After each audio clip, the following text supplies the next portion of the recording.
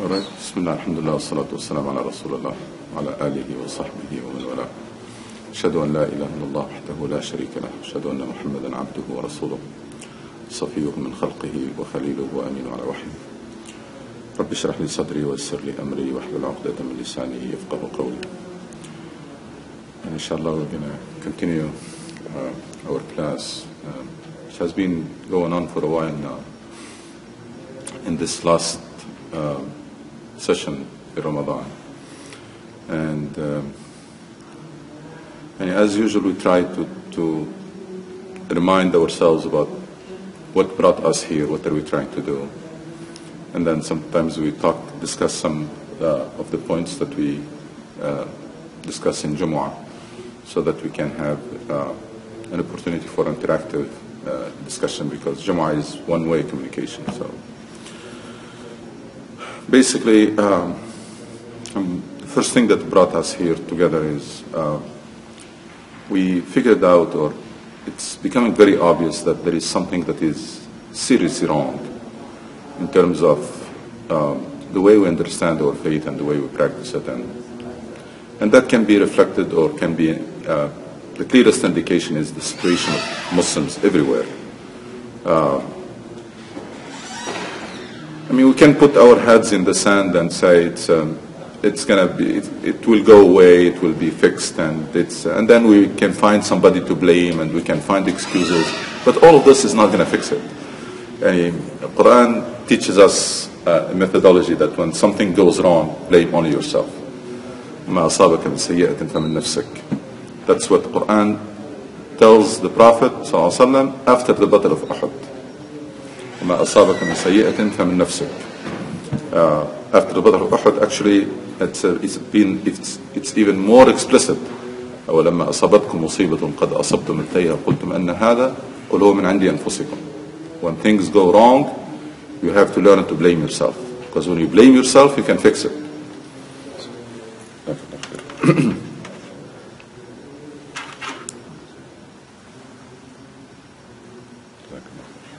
As long you are in denial, as long you are still continue to find excuses, as long you continue to justify failure, you're going to go nowhere.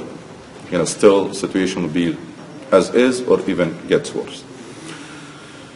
So trying to find out what went wrong led us that actually a very simple conclusion, that the situation of Muslims will never change until Muslims themselves change, until we change. As long as we have the same mindset, the same way, we think the same way, we do things the same way, then the results are going to be the same. Time here is not the solution. Time is not part of the solution. Time becomes part of the solution when you are on the right track and doing the right thing. Then with time, things will work. But if you are off track, actually time sometimes becomes a problem, because with time, things are getting worse. Why? Because we are off track. So things will not change until we do. And we will not change until our understanding of Islam changes, until we find and discover the true Islam, the great faith of ours, the very inspiring and empowering faith that generated something incredible in history. There is an author called, whose name is Karen Armstrong. She keeps saying this. She wrote a lot about Muslims and the Prophet ﷺ, etc. Very objective. But one of the things that she keeps saying, that that the story of Muslims is a success story. I mean, their Prophet is someone who did something great, and she's wondering why we are not inspired by it. Why we have this complacency and accept to be average and etc. Even though the story of our faith and our Prophet is a success story. And she compares it to Christians. Say at the end of the day, she is Christian. At the end of the day, Christians, their Prophet, ended up crucified as they believe. So it was like a failure. But these have a success story, yet they don't seem to be inspired or motivated to do something great, even though all their history is it's very inspiring and full of success, especially their Prophet, who everybody agrees that he was the greatest leader and the one who led the greatest change in history. That's consensus. I mean, the most influential person in history of humanity was Prophet Muhammad ﷺ, with the amount of change that he affected. So we started this journey trying to discover this Islam that generated that success story. And in this journey we found out that the gap between the true Islam and the Islam as practiced today and understood is huge. It's a huge gap. I mean, you can see it with the results. The kind of people that Islam produced, the kind of change that Islam, the true Islam, affected, compared to, and with a small number of people, and with very limited resources, and in very unfavorable conditions. And now you have 1.5 billion Muslims, and they don't seem to be able to get anything done right. Yeah. It's a totally marginal, very irrelevant, big image problem, severe image problem, etc. So, and alhamdulillah, yani we came to the point, even though it's very painful to acknowledge that the problem is deep. We always want to believe that it is superficial, it can go away with some painkillers. So to admit that the problem is very deep, it's painful, but it is very fulfilling when you come up with the proper diagnosis. As much as painful as it is, but also gives you hope that now you can fix the problem, because you put your fingers on the roots of it. It's not going to be easy, etc. But at least we stop this decline and we start rebounding. That's all what we need. Now we know this may take generations, but what we want to achieve as soon as possible is to stop this decline and to start rebounding, so that every generation will move things on the right track and make the situation better than the generation before. So this is where we are. One of the things that we discovered very early on, that this deen is essentially a mission, and every piece of this deen is connected to that mission. It's the foundation, it's the heart, it's the engine, you name it. If Islam is building, the mission is the foundation.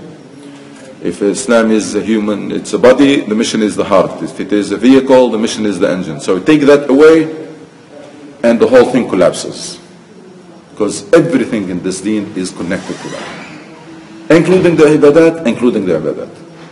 This month that we are fasting was meant to empower people who are on a mission. That's the meaning of Ramadan. The moment Muslims abandoned their mission, it became very obsolete, routine, cultural event.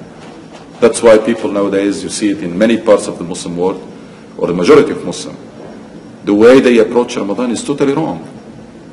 People waste more time, watch more TV, they do stuff in Ramadan amazing, spend more time on food, etc. It's everything against what this month is meant to be. Why? Because it was detached from its purpose. So now it became a cultural or a routine event. And same thing goes for prayer, and the same thing goes for everything that is prescribed in this deen was meant to support and empower. As I mentioned in Jumu'ah, the ibadat in particular, they are meant to do two things. One is to express feelings. Your love of Allah, your fear of Allah, your dependence, you express through ibadat. Second, these ibadat or worship acts are meant to empower you, to empower someone who is on a mission. And we have seen the verse in Surah Al-Muzammil clearly. It starts by قُمِ اللَّيْلَ إِلَّا قَلِيلًا, and then say إِنَّا سَنُلْقِ عَلَيْكَ قَوْلًا ثَقِيلًا. So why you are asked to stay up and pray at night? Because you're going to carry a very huge mission or message that we're going to reveal to you. And then the verse continues to say, إِنَّ نَاشِئَةَ اللَّيْلِ هِيَ أَشَدُّ وَطْئًا وَأَقْوَى مُقِيلًا. That's the best training and the best preparation for someone who's on a mission. Take the mission away, this whole thing becomes very obsolete. I mean, so Islam is essentially is a mission. And then we talked about the details of this mission, that it is a mission of Islah, it is a mission of A'mar, development, reform, establishing justice. That's what Muslims commit to when they come to this deen. They commit to execute the plan of Allah subhanahu wa ta'ala, and that's what Allah likes for His servant, which is for justice to prevail, for people to live in peace, for people to prosper, for people to realize their potential, etc. This is the goal. That's when you come to Islam, you commit to contribute to the best of your ability to make these goals happen. So, and this is something that we kept emphasizing, that coming to Islam involves or entails commitment to goals, not to tasks. Why? Why this is important? Because if I'm committed to tasks, then as long as I'm doing them, I don't care. That's the attitude of majority of Muslims today. I'm praying, I'm fasting, I'm doing what I need to do, I'm staying away from haram, khalas, the rest is not my problem. Because that's what Islam had, that's how it was presented, that's how people accepted it. And that's why people don't have even guilt feeling. They see the situation is deteriorating and etc. And then because the way Islam was introduced to them is a list of tasks to do, list of tasks to avoid. You do that, you do these tasks, you avoid those, you're going to be in Jannah. Allah will be pleased with you. Don't worry about anything else. And as I said also many times, that in our mind, who is the ideal Muslim? The one who is isolated, doesn't do haram, which is good. But we never ask about what is the contribution of this person. I mean, what did this person contribute? No, we ask that what the person is abstaining from. So Islam is a passive thing. So even if this person is not contributing anything, we still consider that this is a very pious taqi. Why? Because he is someone who is isolated, does not interact with the environment, doesn't do haram, always is in state of worship, etc. So even in our minds, the idea of or the profile of an ideal Muslim was gone totally wrong. What is now, ask Muslims, average Muslim, tell them to introduce their deen to you, explain Islam to you. Most people are unable to do it. And most people are going to end up basically trying to put some pieces together, but unable to explain their religion to people. And if they do, they're going to explain it in a very superficial way. They're going to fall to say, oh, Islam is you need to pray 5 times and you need to don't drink. And that's not what Islam is. I mean, most of these things came very late. That's not what how Islam was introduced. So there is a lot of work that is needed for us to discover our faith, and then to come to it from the same door from which the companions of Rasulullah ﷺ came to this deen. They came to this deen as a life mission. They committed themselves fully to it. Ya ayyuha alladhina amanu udkhulu fi as-silmi kaffa. Enter in this deen wholeheartedly. In Islam, wholeheartedly. Not something on the side. It has to become something that paints all aspects of your life. But the good news is that faith that produced this great results in a very unfavorable conditions is capable to do it all the time, provided there are people who understand it properly, take it seriously, commit to it fully. This deen is about commitment. It's about commitment to a mission that will make you very motivated and very restless until you see that dream or that vision that is explained in Quran and in the Sunnah of Rasulullah and until you see it in reality. Until you see that as a reality. That's what Rasulullah did, by the way. Rasul sallallahu alaihi wasallam in Mecca, he committed companions to a mission and to a dream or vision. We call it vision nowadays. Why this is not clear in the hadith of Rasul sallallahu alaihi wasallam? Why there is no mission and vision, etc. in the hadith of Rasul sallallahu alaihi wasallam, and there is not detailed talk about this? And one of the reasons I found is that because people mastered the Arabic language at that time, they didn't need a lot of details. The word Allah or La ilaha illallah, these words, they carry a lot of weight at that time. They were not taken lightly. So these people, because they mastered the Arabic language, they didn't need a lot of explanation. And remember the story of the shepherd. Ra'i, shepherd, asked the Rasul sallallahu alaihi wasallam, what are you calling for? And why people are opposing you and persecuting you? It said, what's going on here? So Rasul sallallahu alaihi wasallam said, I'm calling people to say, Ashhadu an la ilaha illallah wa anna Muhammad Rasulullah. Just imagine this happening now. I mean, everybody said, very simple. Everybody can say that. So what's the problem? So the shepherd said, Wallahi la tuqatilannaka al-arabu wal-ajam. Everybody is going to fight you over this. Why? Because this shepherd understood this meaning of, when you declare shahada, meaning what? Meaning everybody is going to submit. Meaning people are equal. Meaning there is no more privilege. Meaning there is big change is going to happen.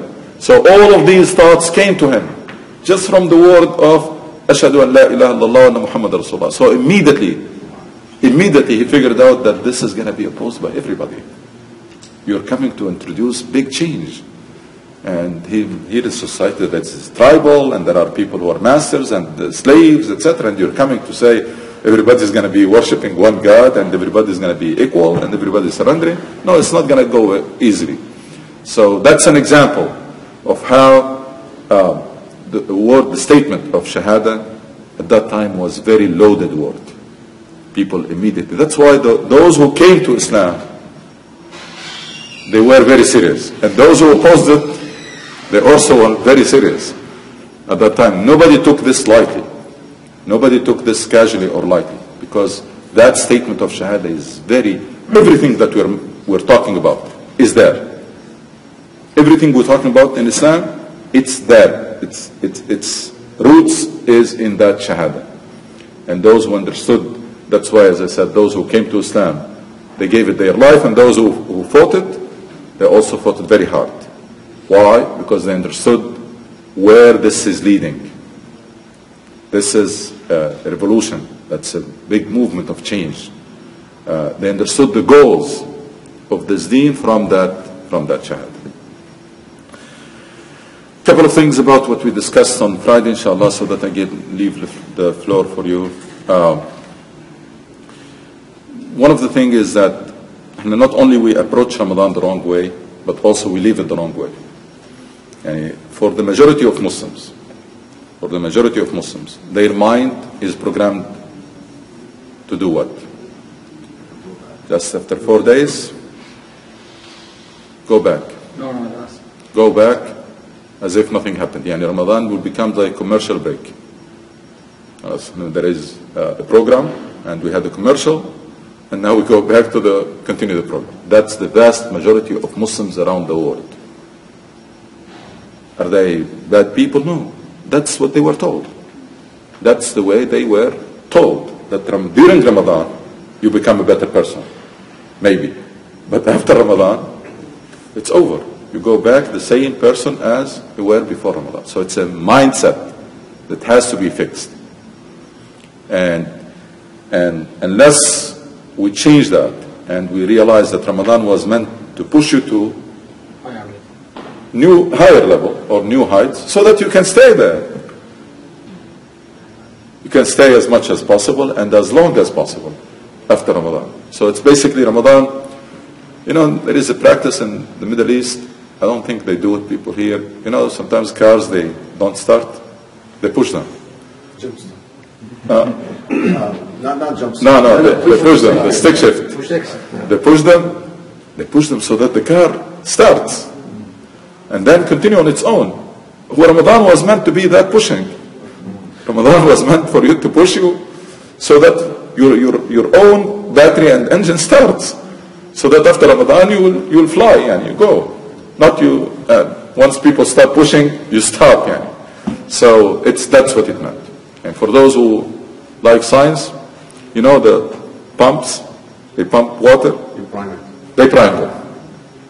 They fill them with water first, so that it can do the job. That's Ramadan. It's a priming. It's like priming a pump or pushing the car so that you can start on your own. Now imagine you approach it this way.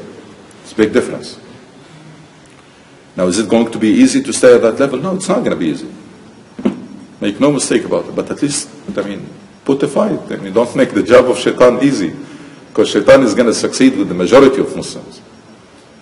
Tuesday night, people will go back to their pre-Ramadan performance and level. And they don't wait even for Eid day. As I said, it's not because people are not good people. You can see them.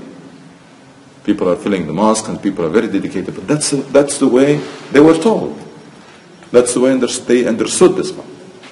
So I was talking in Jumu'ah that no, we need to be prepared for transition. And they kept emphasizing this concept of transition, that a lot of time we fail in transition. And we fail in transition, why? Because we don't plan ahead. Because a lot of time transition catches us unprepared. And I mentioned examples. I mentioned the movements for independence, liberation movements in many Muslim countries. Great movements. But because there was nothing planned after independence, we ended up with almost failed state. I mentioned recently the Arab Spring. Very inspiring. Toppled regimes, nothing was planned afterwards, it ended up into disaster. Hey, let's come here. The campaigns to establish Islamic Center in this country was a great campaign. And the Muslims did something wonderful job to establish Islamic Center. A lot of motivation and passion and unity at that time and diversity, you name it. But because there was nothing planned beyond the Islamic Center, the moment we have our center, things stagnated, all the problems came to surface, and then people start fighting for the control of the mosque. Because there was nothing planned there. Now let's take it even for families. Family life goes into stages. And people get married, and then there are children, and then children become teenagers. These are phases. Majority of Muslim families, they are not prepared, they don't plan for these phases ahead. So they're caught unprepared. By the time they discover that child became teenager, it's then going to be too late. They were not preparing for that transition. There is transition. So on Tuesday, there is a big transition that's going to happen for us. Why? Because the whole mood and the atmosphere is not going to be there. That was helping us. You come to the mosque, find it full of people. The whole atmosphere is very conducive and very encouraging. You're not going to, now you're on your own. So the pushing will stop. Mentally, many people are not prepared. So we have to think of it as there is transition. As I said in Jumu'ah, if you don't have a plan, Shaitan does. And I can tell you the plan of Shaitan is very simple. Is to bring you down as quickly as possible so that you are the same person like before Ramadan. So before and after is the same thing. That's the plan of Shaitan. If you don't have a plan, he has a plan. And his plan is going to work, of course. If you are not going to put a resistance, if you don't have a plan of yours, if there is only one plan, of course it's going to work. So that's why I recommend it for all of us, that we condition ourselves, that now we're going to transition to a different game. We worked so hard for those gains, we now try to preserve them. So starting from Tuesday night, if I was coming to Isha and Taraweeh, will force myself to come. Even if it is not convenient or it's not the usual way. Why? So that I can make it clear that I'm resisting. I'm not gonna surrender. There is no Taraweeh in the masjid. I go home, pray a couple of rak'ahs. As soon as possible, start fasting the 6 days. So the message will be very clear. This time, I'm resisting. This time, I'm going to defend my gains. I'm not going to give them up easily. So shaitan will realize that Allah subhanahu wa ta'ala in Ramadan gives us opportunity to gain a lot of yards. If you're going to think of it as a football game. We're going to make shaitan fight very hard for every inch. So we're not going to allow him to push us back very quickly to where we were before Ramadan. No. So just condition yourself to do this. The way your relationship with the Quran will continue, inshallah, the same. Challenge yourself and push yourself. Now, just to tell you something, linking this to the importance of the mission of Islam. You know the level of motivation we have now? That's the level that the companions had all year long. Not because of Ramadan. Because of this power, motivational power of this mission. The motivation that we have because of Ramadan, the mission of Islam, gives you much more motivation, bigger. I'll tell you why. Now, why we're doing all of what we're trying to do in Ramadan? Why we're pushing ourselves? What's motivating us? To please Allah. Motivating mostly rewards. So opportunity to get rewards so Allah will be pleased with us. Now Allah subhanahu wa ta'ala, when He says about the companions, تتجافى جنوبهم عن المضاجع يدعون ربهم خوفا وطمعا. They're seeking what's in the hands of Allah subhanahu wa ta'ala, and they are fearing. خوفا وطمعا of what? And again, I'm trying to establish, make the case that the mission of Islam is much bigger motivator than even Ramadan. And if you have a mission, one, you want to fulfill it to seek the pleasure of Allah subhanahu wa ta'ala, same way like we are doing what we're doing in Ramadan. Two, it's so noble, the mission, and so pressing on your mind, because there is a dream that you want to see as a reality. That's not here in Ramadan. I mean, you don't have that part in Ramadan. In Ramadan, you have an opportunity to gather as many rewards as possible. That's why you stay up late at night and you do all what you're doing. So it's an opportunity to gather rewards. You still have that in fulfilling the mission. You are also motivated by gaining rewards, but you are motivating by other things. One is there is a dream that you want to see as a reality. Two, you are always concerned that you may not be doing enough. That you may not be doing enough for the cause of Allah subhanahu wa ta'ala. Maybe still I can do more. So the level of motivation, the attitude of Muslims in Ramadan that you see, if Muslims discover the true Islam and commit to it as a mission, that should be the same level of motivation and the same attitude all year long. Why? In addition to everything I mentioned. This mission is so huge. It drives you strongly to come closer and closer to Allah subhanahu wa ta'ala, seeking help and guidance and everything. And it is so huge that it drives people to one another. So when Islam talks about unity and talks about brotherhood, that's not an abstract concept. This mission of Islam works like a glue. It's so demanding that it drives you towards Allah subhanahu wa ta'ala.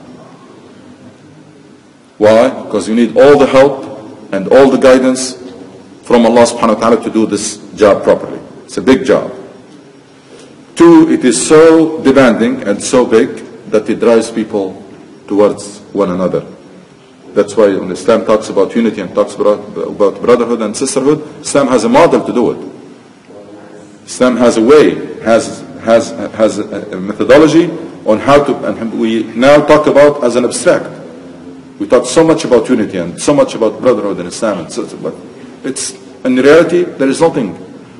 Why? It's not reflected in reality because Islam make these things happen because when Islam commits people to its mission, everything will follow. Even spirituality, by the way. Even spirituality. Rasul sallallahu alaihi wasallam, when he was staying all night long and praying, he was not only doing it for rewards.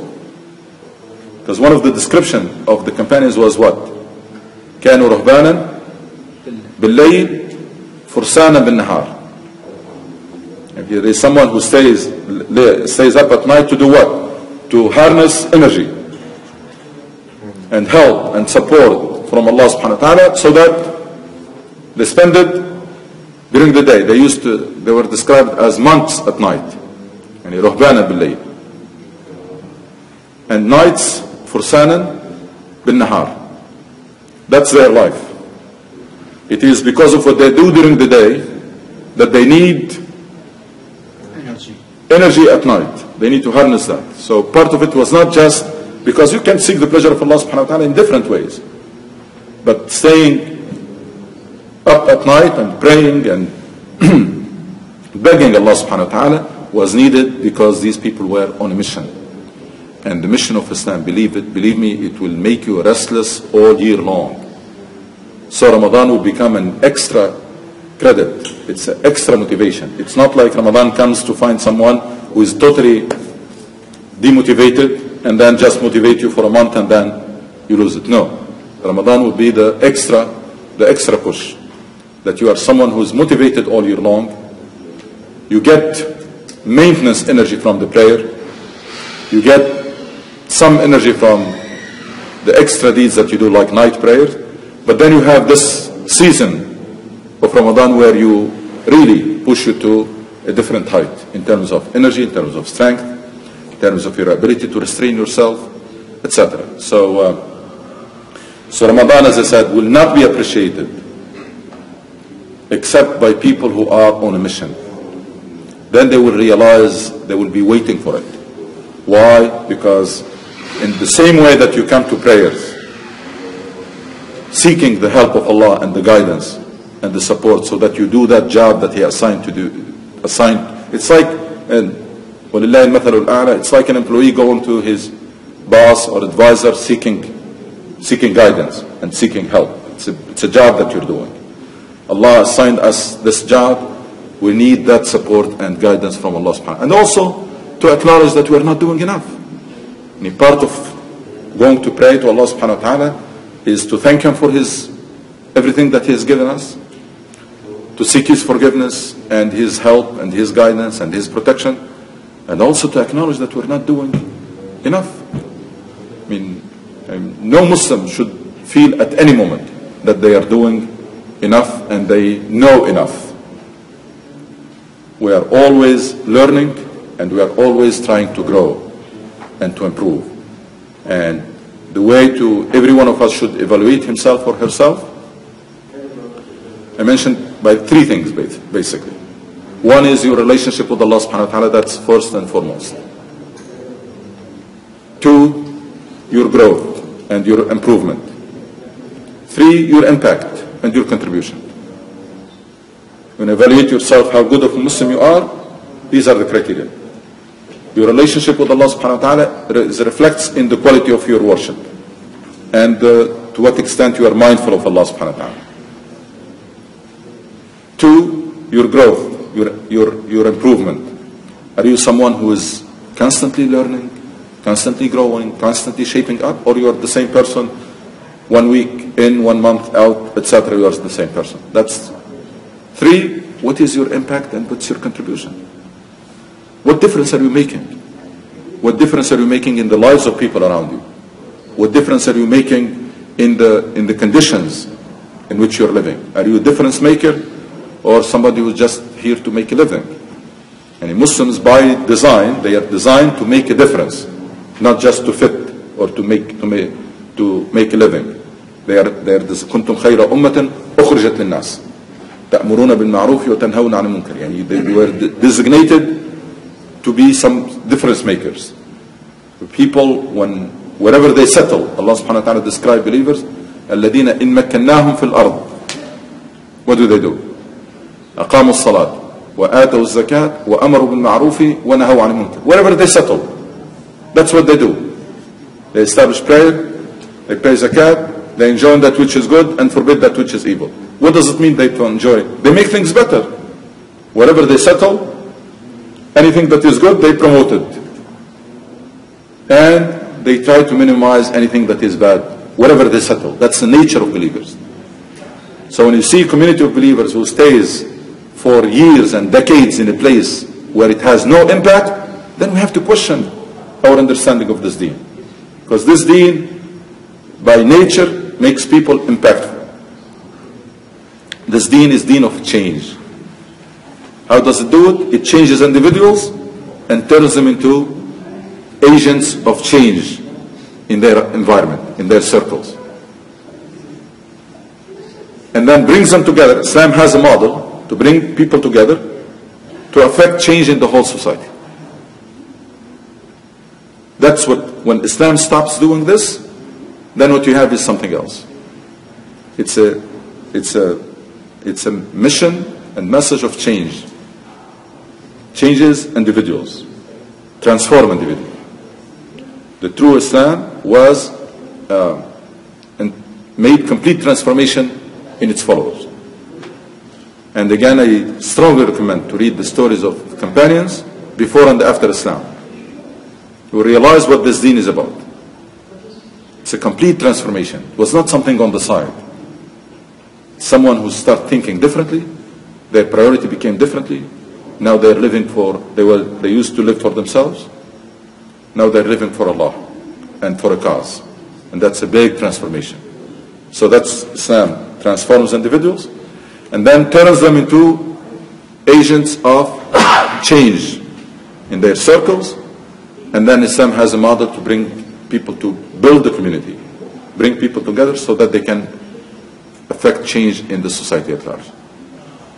Anytime you don't see these chains, this chain, then you have to question your understanding of this thing or your commitment to it. Either way, it's either a problem of understanding or a problem we know what needs to be done and we're not doing it. It's a problem of understanding or a problem of commitment. And you're going to have to fix it until you start seeing these results. Now, these results don't happen overnight, but at least you are on the right track. You can tell.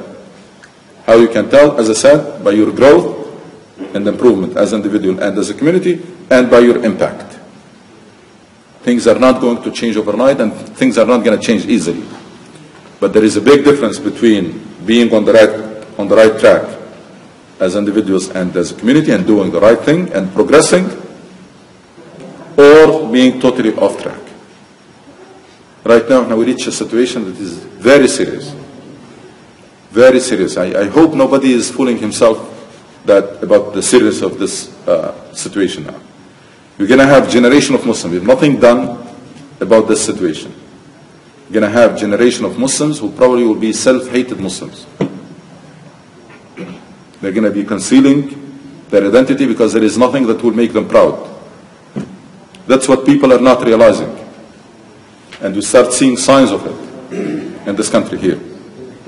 Now we're putting our heads in the sand because we were trained to face problems with denial because it's very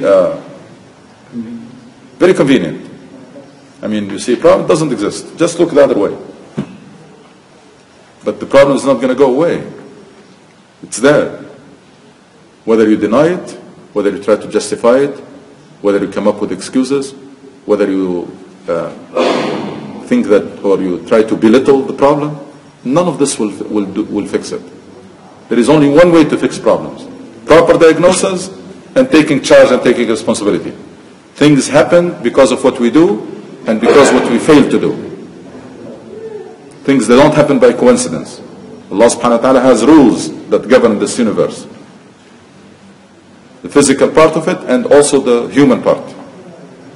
Things happen because things are happening now because of what we did and because of what we failed to do. And because what we failed to do in time. Because a lot of time we do things, but we come late. because the issue of timing is not critical for us. We can just come, but if you don't do things on time, doing it later sometimes will be irrelevant. So accepting situation, taking charge, and trying to get to the bottom of it. And I think the only way we can turn things around, and that's possible. One is to accept the severity of the situation. Two, to come up with a proper diagnosis, which, as I said, there is nothing short of going back to the roots and coming up with a fresh understanding of Islam. An understanding that will fulfill the goals of Islam, maqasid, without violating the thawabit or the essence or the constant of this deen. So start holding ourselves accountable for the results. Not we're happy just because I'm doing a number of tasks and I'm done. No. Start holding yourself accountable for the results, for the outcome. If we do it, Allah subhanahu wa ta'ala promised, and Allah subhanahu wa ta'ala keeps His promises. Very simple. If you do the right thing, you do things right, you do everything you can, then what? Then you can count on the help of Allah. And it's decisive help. Decisive means it will seal it. تنصر الله ينصركم ينصركم الله فلا غالب له. This is how we were designated. We need to refresh our mind. No, we were not designed to be in the back seat. We were not designed to be marginal. So this idea of complacency, that it's okay to be average, it just as long as we have the minimum, and we are adopting this mindset now in everything we do. It's okay to be average. It's okay to be. It's okay even to fail. No, that's not what we were designated to do. No, we were designated to be a model community and a leading community. And we have to start dreaming about big goals, because that's only big goals motivates people. This maintenance things and to get by, that doesn't motivate people. You know, Rasul Sallallahu Alaihi Wasallam, when he was in Mecca, he was talking to people about the castles of Persia, and people were don't have something to eat at that time. I mean, only big dreams motivates people. So we have to start thinking about Bazam, because we have a masjid and we have some basic service, so we should be okay. Alhamdulillah, we're growing and the masjid is getting more and more people. We used to have one Jumu'ah, now we have 2 or 3, and we should be happy. No, we shouldn't. No, we should, as I said, talk about what's the profile that Allah chose for us, and try to meet those expectations. Quran describes the community of believers as what? As a model and leading community. Not because of who we are. No, we're not the selected people. No. Because of what we do. There's a big difference. Because if it is because of what we are, then we can relax and we are the best. No. It's because of what you do. That's why when Quran says you are the best of communities, it didn't say because of who you are. كنتم خير أمة أخرجت للناس تأمرون بالمعروف وتنهون عن المنكر. Because of what you do. And then وكذلك جعلناكم أمة وسطا لتكونوا شهداء على الناس. So you are special community not because of your ethnicity or your nationality or where you are born. No. You are a special community because of that mission that Allah has designed you to carry. It's the same mission that Allah sent prophets for it. So it's very noble. It's the same mission that was assigned to people before us and they failed. And that's why Quran talks about them extensively, to tell us don't do the same thing. Because there are people before you, you took a job, it used to be assigned to somebody else. He was fired. Why he was fired? Because they didn't do it right. So this is what these people have done. Just in case so that you know that that's what you should avoid, shouldn't do. That's why Quran extensively talk about Bani Israel. Why? Because these are the people who were assigned this mission before you. just to tell you what are the traps that you should avoid. So that's the performance of the people who took this job before you. Unfortunately, the Quran describes extensively the story of a community who was assigned this mission and failed. And then Quran describes extensively the profile of the community who is supposed to carry this mission. And we should be working hard to meet those criteria. Now, our situation now, actually it's much closer to the failure. And I see a lot of things that Quran mentions about Bani Israel applies to Muslims nowadays. And the things that we were told to avoid, we're doing the opposite. We're executing the instructions in the wrong way. Whatever we are supposed to avoid, and then the things that Allah subhanahu wa ta'ala said, this is what you're supposed to be. That's who you are. That's what you're supposed to be doing. This is something that we are not paying attention to it. And unfortunately, we're falling in the traps that we were told to avoid. So let me stop here, because next time, inshallah, we'll be meeting after Ramadan. Make sure that transition goes as smooth as possible. This is our job to remind each other so that, inshallah, we sail through this transition smoothly. As I said, condition yourself, because there will be what they called in football, blitzer. Oh, nobody understands football. Blitzer, right? Yeah, blitz. Yeah, that's what Shaitan is going to do. They're going to come full attack. As I said, has one goal: bring you down as fast as possible. Preferably for Shaitan, Tuesday.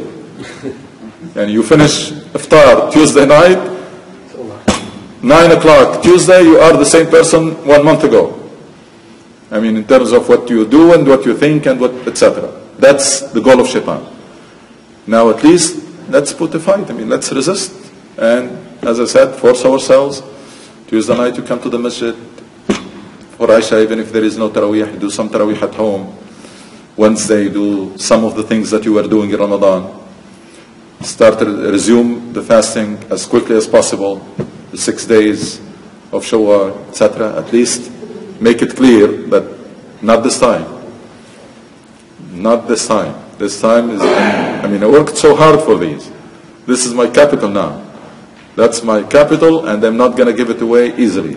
So I'm going to try to defend it because we worked so hard. I mean, many people were deprived of sleeping during Ramadan. Many people pushed themselves beyond their limit, etc. It will be very silly to do all of this work and then to lose it so quickly. All right, the floor is yours, inshallah. And then if we have time, we'll do some tafsir, inshallah, as usual. Now, we welcome brothers. Please introduce yourself. After we made the call on Jumu'ah, brother Mazen, right? Mazen Badr. Mazen Badr. Sami Al-Amali. Al-Amali. Samah or Sam? Sami. Oh, Sami. The brother Basil, inshallah. Well, welcome every brother. Again, as I said in Jumu'ah, we are now transitioning, inshallah, hopefully from next week. We're probably going to discuss this, if we can meet either after Dhuhr, or we can shorten the class and have part of it as a meeting format, which means basically we're going to start asking the tough question of how to turn this into reality. I mean, and alhamdulillah, this last week I was surprised in a very positive way, last couple of weeks. I came to know a few brothers, and I was amazed at how much talents we have in this community. I mean, believe it or not, there are people who can contribute so much to this project and beyond what we think. This community is full of talents, dedicated people, etc. There was no vision, there was no project for people to contribute to it. Hopefully that will change, inshallah. And already I heard a lot of good ideas from some people here. Yes? What shall I call you? Brother Suhair, Yes. Sheikh Suhair. Anything. Of course, you are a teacher and you are a preacher also, and the people who are here are willing, of course, to listen, and they apply what you preach on. And you said the relationship with God, the growth, improvement of Muslims, and then impact of this. And this is the core of my question here. Do you think is the leadership failed to transform the Muslims in this century, in this country, in this area? No, we have very... Because I have the evidence here, and we talk about the science, and I'm a science teacher. Oh. So it's, I don't see many Muslims here from those who have those making impact, making the difference, those doctors and engineers and lawyers. We have, I don't know how many people do we have here, Muslims who are qualified people. Where are they? Where are the youth here? Are we as leaders here? We are, succeeding in this mission here, transform them into this time, this century, this country, this area, which is fast area in comparison, of course, to the others. Are we doing okay? لا, we have very severe leadership problem. Historically, this is chronicle problem among Muslims. We have very severe leadership problem. And the reason for that, main reason for this, in addition to the fact that we abandoned the mission of Islam that was making leaders. What was producing leaders in the early days of Islam is this mission. When people commit to it, it makes them leaders. That's why most of the companions were leaders. I mean, we're not born leaders. Some of them were slaves. But this mission of Islam is the one that transformed them into leaders. Part of it is that, and part of it, we lived under dictatorship for so long. And the dictatorship, the first thing that it does, it suppresses initiative and leadership, etc. So it kills that. Actually, it makes people very coward and make people hypocrite even. And because under dictatorship, the people succeed not by the merit, succeed by crooked ways. I mean, if the dictator is pleased with you, and if you then you can become the next leader, or you can be drawn to the leadership circle, but not because of what you have. So again, bottom line, forget about all the reasons. We have very severe leadership problem. Now, we have two options. We can be waiting for a leader to come. That's not going to happen. Our culture now, does not produce leaders. Our cultures, the culture we have, doesn't produce leaders because it doesn't encourage leadership. It encourages conformity, not initiative and leadership. Or we can collectively start look for the right path and start taking that journey, and hopefully this work will produce or will cultivate and groom new leaders or new breed of leadership. Because the traditional leadership have failed Muslims everywhere in the world, unfortunately. And we tried almost all ideologies and all groups and all parties and everything, and none of them work. Sorry for interruption, but don't you think that's impact Islam itself? It's impacting. And then if I am having bad leadership here and we are not making difference, then I say why am I Muslim? I'm going to leave this religion. That's what many young people are thinking and doing. But I mean, that's our reality. You don't choose your reality. That's our reality. I mean, we wish that we were born at a time where we had very effective leaders and we didn't have to do this. we would be just following and helping. Unfortunately, we were not born at that time. We were born at a time where there is a big vacuum that we have to step in and fill. And I was not trained to be a Muslim scholar. But if this was taken care of, I would have been relaxed, and just be part of this. But unfortunately, we found a vacuum that we have no choice but to try to step in and fill it. Yes. In a way, obviously, everybody knows we have a serious problem individually, and the community, and Muslims and stuff. But in a way, this, God knows that. God knows that we have this serious problem. It's not your problem individually or my problem or that. So we have a mission here or something to do. So everything that with your introduction and all of that, that's just like the executive summary. We all agree with. We understand that. Now let's move on to the plan. Even just the people here in this room. Because we need to get out of here with something. Not today, but as in general. So the plan is, what do we define as our system? Because I'm not going to be influencing the people in Pakistan, or the people in Egypt, or the people. So let's define our community. Maybe just the people here to start, and maybe eventually, hopefully, will be a model to the rest of the Muslims in North America. And maybe by our position and our standing, improve the West image and so on. And that's, we keep increasing our goal here. And define our system. What is our system? Let's decide what do we need to do. And please, we need to define, isolate what ibadah by the 5 arkan, and ibadah, but what we actually do to the community. Work, hard work.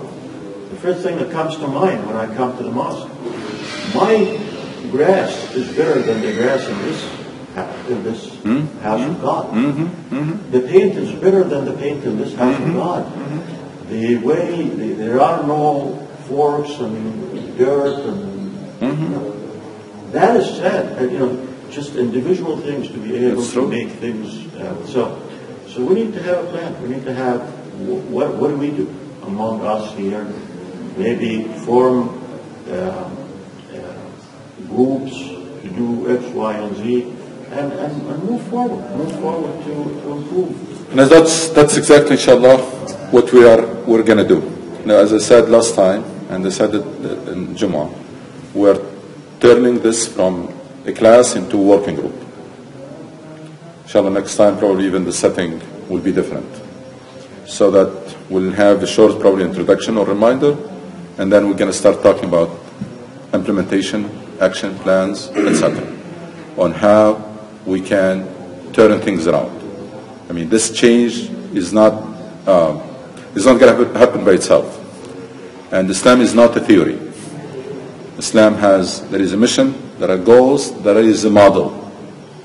Islam gives us all these tools.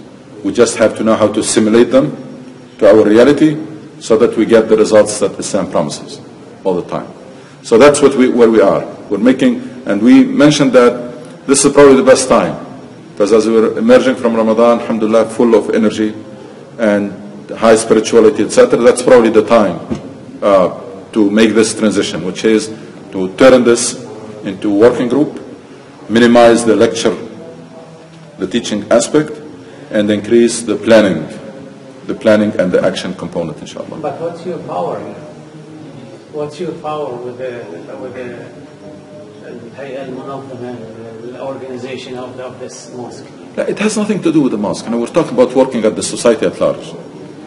We don't have to limit ourselves to work within the walls of the mosque.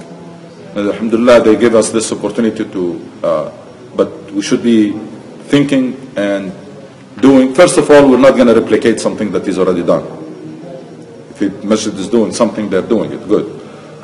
But also we're talking about what can we do at the society at large. Yes.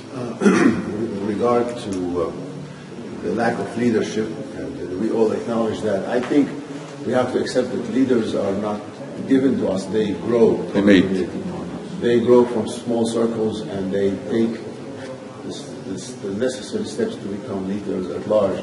So nobody denies that we don't have leaders, but we shouldn't expect them to be handed to us. They just grow amongst us. I read one time something very interesting in a book of leadership that says everyone is a leader waiting his opportunity. And you have to think of people like this. There is a potential in people. It just, the opportunity wasn't there for that potential to be unlocked. Everyone is leader waiting waiting for his opportunity. So there are talents, there are ideas, etc. The problem now is they are scattered, they are not streamlined, and that's what we're trying to change. We're going to create a forum where, inshallah, that can allow us to leverage the talents and the skills and the ideas of members of the community, inshallah. Anybody else? Yes. During your talks here, you mentioned about, going back to our roots. What we see right now is like a failed, movement. Is this like the Salafis? Is this something like the Salafi movement in Islam that we should do? Oh, no, خالص. No, خالص. No. What I mean by going to the roots? Now, actually, that's probably exactly the opposite. Because, the Salafi mindset is basically go back to what the work that was done before and just stick to it. And talking about the roots are the roots. And going back to the text and trying to understand it in the light of our reality. That runs exactly the opposite. Because the traditional mindset among Muslims is to be too cautious and very careful about ijtihad and stick to the work that was done by people before us because they know better and they are better than us. So that's what the one that you mentioned. No, that's not what I mean at all. It's exactly the opposite. It's that we shouldn't be bound by this. We should go back to the text, the Quran and the authentic Sunnah of Rasulullah, understand them in the light of our reality, come up with new understanding of the deen. Fresh understanding that will produce the results that are promised by this deen. And we should hold ourselves accountable. And as I said, this exercise before Muhammad ﷺ, how does deen remained relevant? By prophets, messengers. New prophet. With new message. Customized for those people and for that time. That's how this deen worked from Adam alayhi salam to Muhammad ﷺ. Allah will send a new messenger with a new message that is customized to those people. There is no messenger after Muhammad ﷺ. So how this deen is going to continue to be fresh and relevant and inspiring? It's our job right now. It's Muslims to come up with a not new deen, new understanding. New understanding, fresh understanding that is relevant to their time, that will achieve the same results. Because this deen, we say it is valid for all times and all places. Yes, that's why it came comprehensive and flexible. And basically Allah subhanahu wa ta'ala gave us the whole pharmacy. He used to send medicine, specific medicine for those people. Say this is what works for these people. Now Allah subhanahu wa ta'ala gave us the whole pharmacy. So our job now is to come up with the proper medicine or treatment for the special situation that we are facing. That exercise was never done in the recent time at least.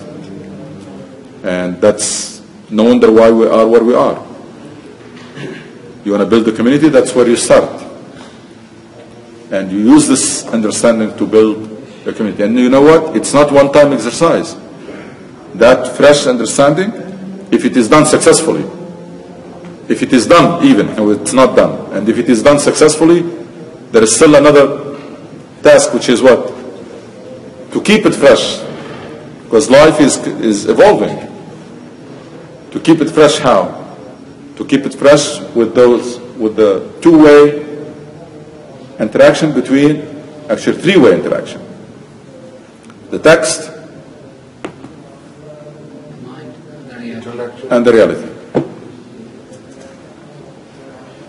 You extract guidance to try to improve reality. Reality will face you with new challenges that will challenge you to come up with a new solution guided by the Quran and by the text. So it's a three-way interaction.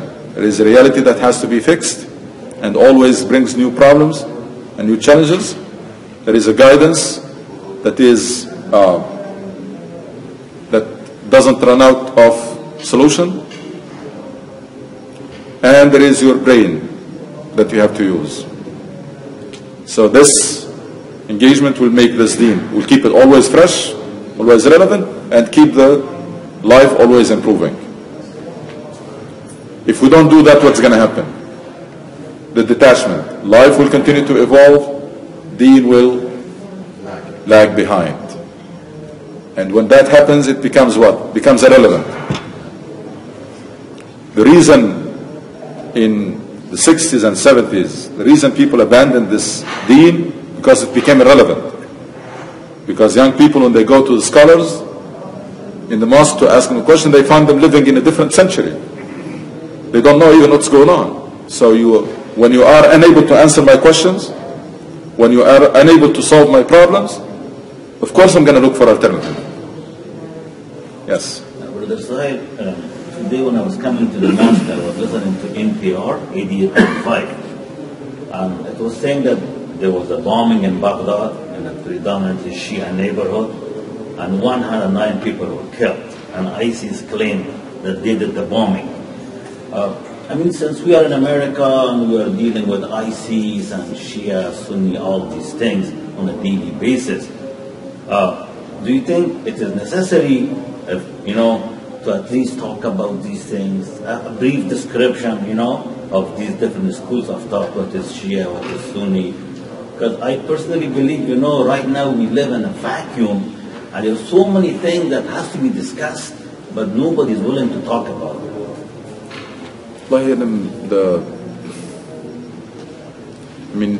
Talking about this Sunni and Shia is totally waste of time. Is it? We're trying to solve a problem that is for 1400 years long and old, and it's not going to go away. And we just have to, what I'm trying to do is basically to start focusing on, or develop a vision, or develop a project where everybody's going to contribute to it, regardless of what they think, and regardless of what their school of thought, regardless of their level of practice of this deen, etc. So people are driven by mission and by a vision they want to turn into reality, and we just have to accept each other, because people are not going to change, and these problems are not going to be solved. If we stay from here until the day of judgment to try to solve that problem that happened 1400 years ago, and who's right and who's wrong, etc., we're not going to go anywhere. That's not that's not the problem now. The issue now, as I said, is to think about what needs to be done and create the forum where everybody can contribute, regardless of what their beliefs and their fiqh and their private life and personal life. That's between them and Allah subhanahu wa ta'ala. Because I always think that the 100,000 that were people that were with the Rasul sallallahu alaihi wasallam in Hunayn, these are not all Umar al-Khattab and Abu Bakr Siddiq, and nobody can think that these are Ali ibn Abi Talib and that. No. But there was a project, there was a leadership, there was a vision, there was a movement, and it was open for people to contribute to it. And if you know the story of the one with at the time of Sa'd ibn Waqqas, it was a drinker. Somebody was one of the very talented military leader, or fighter, and he was a drinker, and that Sa'ad ibn Waqqas tried to prevent him from participating. The point I'm trying to make is, it's not the people, it's the job. It's come up with a vision and the sense of direction, lead people in a certain way. Yes, of course, we all love that all of us will be at the highest level of worship and the highest level of manners, but that's not going to happen. So the approach is different. The approach now is trying to come up with a vision and a project that is open to everybody to contribute and accept our differences and manage them, rather than keep focusing on our differences and try to eliminate them, because they will never go away. I mean, I saw a number of cases in this country where you have Muslims start as one community in a city, very diverse, very inclusive, and then they split. They think that by splitting, problem will go away. After they split, among each group, new problem, new division. It doesn't end. Why? Because we are different. This is why Allah subhanahu wa ta'ala, وَلَا يَزَالُ مُخْتَلِفِينَ إِلَّا مَنْ رَحِمَ رَبُّكَ وَلِذَلِكَ خَلَقَهُمْ. I mean, these differences are not going to go away. We just have to learn on how to accept them and manage them. Manage differences. Let's get the brother and come back to it. I have a comment and a reflection, a correcting and a reflection. So the comment is, tell my kids all the time, focus on what you can do, not what you cannot do. We can focus on so many things out there, whether we have leaders, whether Shia, Sunni, ISIS and non-ISIS. I can't influence any of these things. I can only influence what I can do. My reflection is on what you said. Allah subhanahu wa ta'ala sent different prophets and different people. I've always struggled with this concept. Allah with His infinite wisdom knew that there's all these problems out there, so why send a customized message? And I finally came to the realization that the world itself wasn't that expanded back then. These problems were local, weren't spreading like they are today. Today, if a problem occurs here, in less than 30 seconds, you can be spreading the same poisonous idea somewhere else in the world. So these customized messages came to these groups of people because they had these diseases. Allah subhanahu wa ta'ala knew with His infinite wisdom that eventually things will get to where we are today. If this message did not come, Allah subhanahu wa ta'ala would need to send probably 100,000 messengers today just to convey the customized message to the diseases that we have out there. So what are your thoughts? Actually, I agree. Part of it is because these problems were local, and the world was not expanded, as you said, etc. But part of it also is the level of maturity of humanity.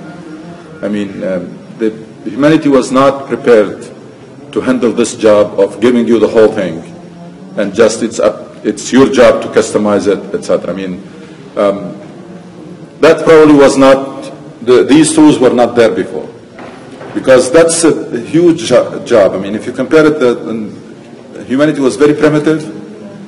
That's probably the best way, is just to tell that group about their problem and what to do about it. But to give them at that time a full guidance and say, again, it's going to be preserved and your job is to keep it fresh and etc., probably humanity was not also ready for it. So I think both. Part of it is people were scattered and these problems were very local. That's not the case anymore now. But part of it probably humanity did not mature to a point to take this big task of that basically I'm not going to be giving you a fish. This is how you fish and then you do it. It's your own. That transition after Muhammad ﷺ was big transition. Now the more I think about it, the more I say, why we didn't focus on this? There's big difference between sending customized messages and sending a comprehensive guidance that Allah promised to preserve and then assign you the task to keep it fresh and to keep it relevant. Yes. Yeah, Brother Sahil, the reason I mentioned this, the Shia Sunni issue, when there is a problem, sweeping it under the carpet, not talking about it is not going to help. There is an issue that has to be at least discussed. At least we should say these are the main issues. These are the main things that this school of thought is saying. That's the main issue of this school of thought. Why this division happened in Islam. As you know, better than me, Quran talks about Tariq, Surah Yusuf is extensively the history of, the Jews, right? So it's very important, I think, that we should talk about the Tariq of Islam this way, we can find the future. If we leave this alone, if we do not touch it, the enemies of Islam in this time, and as you can see, we have a bloodbath. Nobody is willing to talk about these things, and it just gets worse and worse and worse. No, don't get me wrong. Probably you were not with us early. And I emphasize the importance of history.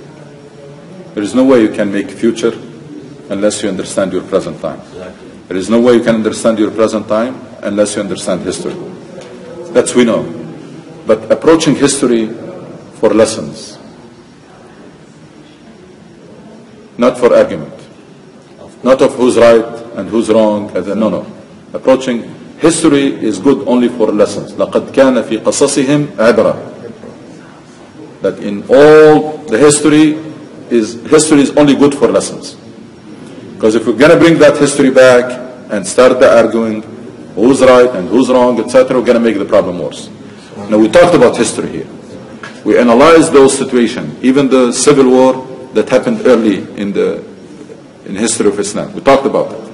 Remember, we talked about even the reasons of it. At least the way we understood why it happened, etc. But the approach was for lessons, not to argue about it or to relive it or to judge, etc. It's just what lessons we can draw from that, from our history. So for us now, we are unable to solve the problem that are pressing. Are we going to leave this and go to try to solve a problem that has been there for centuries? Waste our time. Yeah, waste our time. So don't get me wrong. About third of the Quran is qasas. So history is extremely important. You can't make future without understanding how you get to this point. But studying history just for lessons that can help you charting the future. That's all. I think it's the problems between our belief as Muslims, and I think all of these people, whether against or with, they believe in Islam. But it is the practice of Islam. The practice is not in a modern way. That is, we are talking about the Western world and North America and Australia and third world countries, which I call it backward countries, where I come from. So it's that practice how do we define and identify ourselves as Muslim in a very modern way? That's exactly what we have been trying to answer. And that's what we're trying to do here. That's what we're trying to do here, is to make our deen not lagging behind, actually leading life. And the natural position of Islam is to inform and guide and inspire life, not to lag behind. But because we didn't do our homework, we allowed it to freeze, so that now it's not almost every other nation now went way ahead of us. And now we're gradually becoming almost the exclusive backward part of the world. Gradually. I mean, recently there are Asia, forget it. I mean, most of them are way ahead. And Vietnam. And the most recent, Vietnam. Vietnam was totally devastating. So now they're way ahead of most Muslim countries. Now there are African countries, same, quickly are moving. So we're moving, gradually to become the exclusive enclave in the world who are lagging behind. That's very serious. Why? Because unfortunately we transformed a very inspiring and empowering faith into crippling faith. We made this deen is one that it's holding us back. It's not the deen. It's the way we understand it. Because this deen created a great civilization from a group of Bedouin people. In 23 years. Yeah. So the deen is not to blame. It's ourselves. So you're right. The question that you asked is exactly what we're trying to do. Is to make this deen relevant again, inspiring. When you ask about why young people are not here, why youth, I always ask the opposite question. Why should they come? I mean, what's in it here for them? I mean, why? What makes a young man come to the... They're born and raised here in this country or other countries in England or France or Belgium or whatever it is. They are indifferent, they are minorities in these societies. So it's easy to preach on the Islamic societies and Saudi Arabia, in Iran, Indonesia, all of this, because the majority of the people are Muslims. And so it's easy to tell them about God and about all the principles of Islam and so on. But come to the practicality of the society which we live in here and other Western world, it's very hard. How do we get this religion that we love and we believe to come into the practice of the daily life?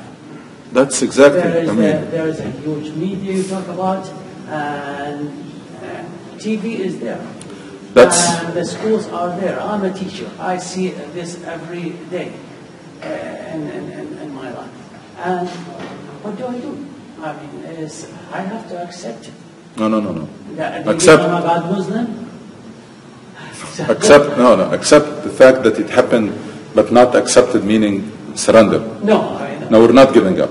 Exactly the question that you asked is the reason why majority of young Muslims are not practicing and are not attracted to this faith because of our failure.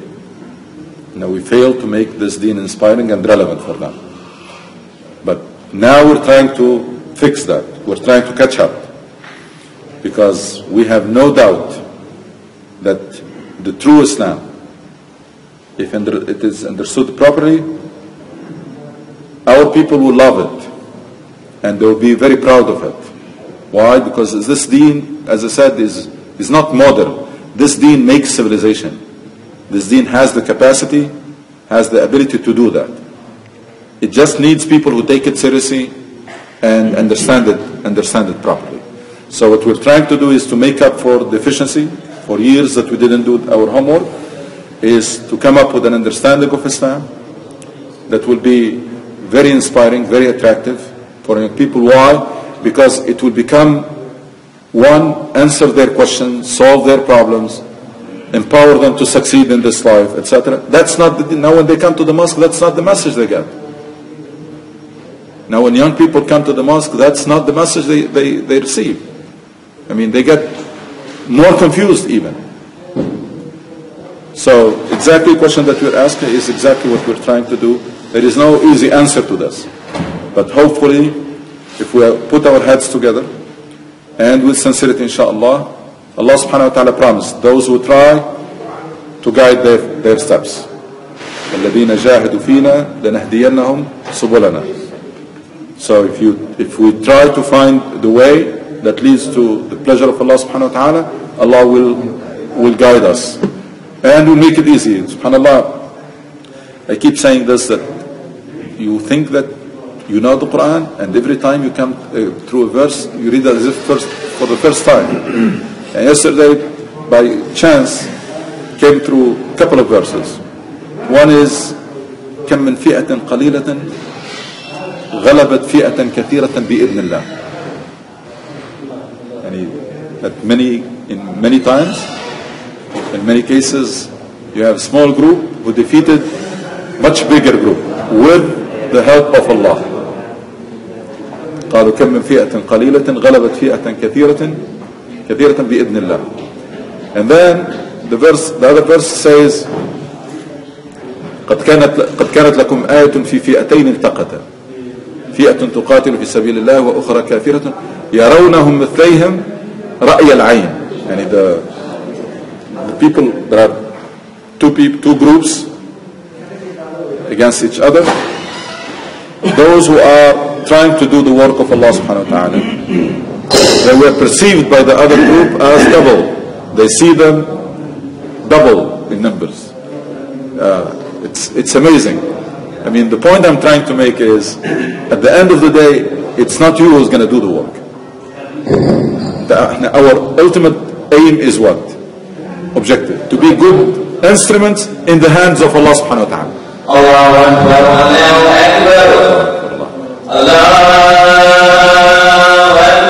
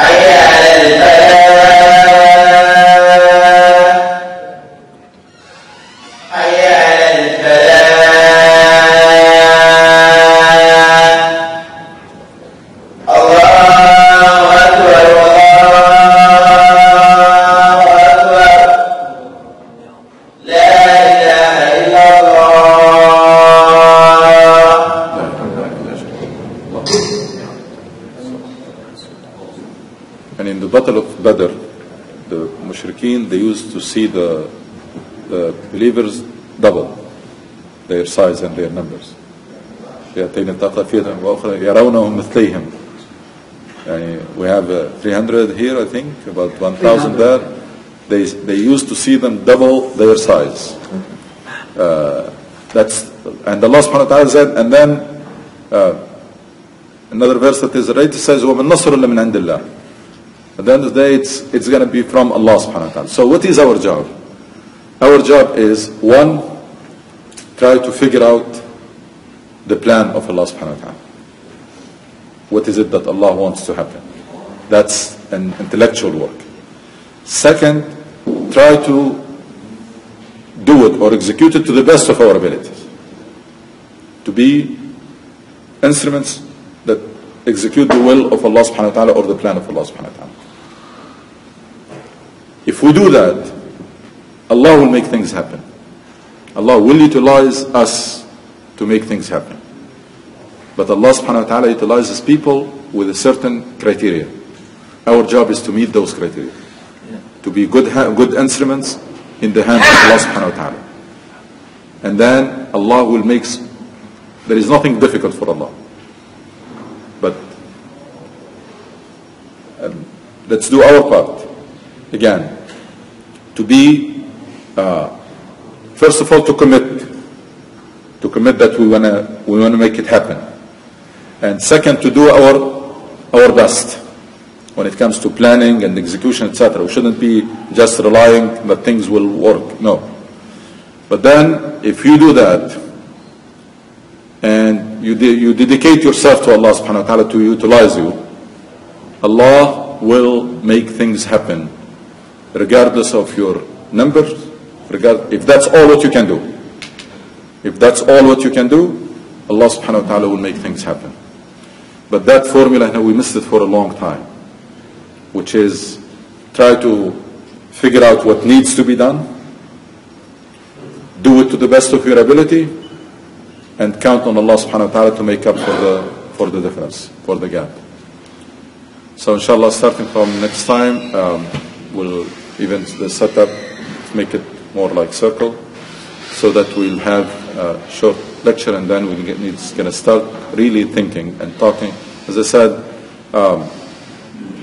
we all need to own this. And I'm very confident that, inshallah, people will come up with a lot of ideas and creative ways to implement this vision and turn things around. It's never too late. It's a situation very serious. We are trying to catch up. But as I said, with this great faith, we should never lose hope. And amazingly, we were put in the spot, because with Islam and being in this country, actually, it takes a lot of work to fail. The natural thing is to succeed. I mean, if you're a Muslim American, the natural outcome is for you to succeed. I mean, great faith and great country. You can't fail. I don't know how we managed to fail, but so far. But the natural outcome is to succeed, and we really have to start aiming high, and and push and challenge ourselves, and let's abandon this way of thinking of denial and excuses and settle for the minimum and accept to be average and complacent. No. Alhamdulillah, we were designated for a big job. Allah subhanahu wa ta'ala has high expectation from us, and we need to work hard to meet those expectations and to meet the profile that Allah subhanahu wa ta'ala chose for us, so that we get the results that He promised for us. So there is a profile, there is a requirement. You meet those requirements and expectation, you will get the results that are promised. The last question is, what's your vision about the upcoming election? As Muslim, what do you advise us? People are playing on this So that's a long story. We are way far, unless we want to fool ourselves. Our influence or the difference we're going to make in the presidential election in America is very minimum. It's still have a long way to go until we become effective locally, and we do things that are much easier than that. Then we can think about presidential election. But now we're basically watching. Yeah. We couldn't get one of our guys to be in the delegate in Northern Virginia. One of our people tried to run the election and Oh, yeah. what about next week? Do we have class next week or for the Sunday, yeah, inshallah.